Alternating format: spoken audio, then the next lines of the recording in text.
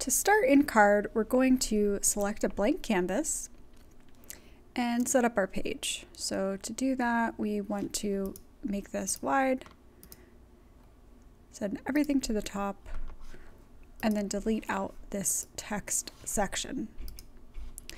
From here, we're going to click Add an Element and select Control. We're going to change this from a section break to a header marker. From here, you can adjust the margins. You might not want to do that till you get something in there, but we can give it a little bit of a margin and hit Done. Next, we're going to add in our links, which can either be links this way, or you can add in buttons.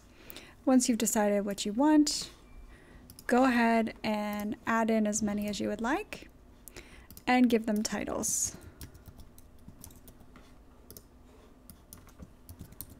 We'll be setting up these URLs as we work through, but you can go ahead and style them however you want.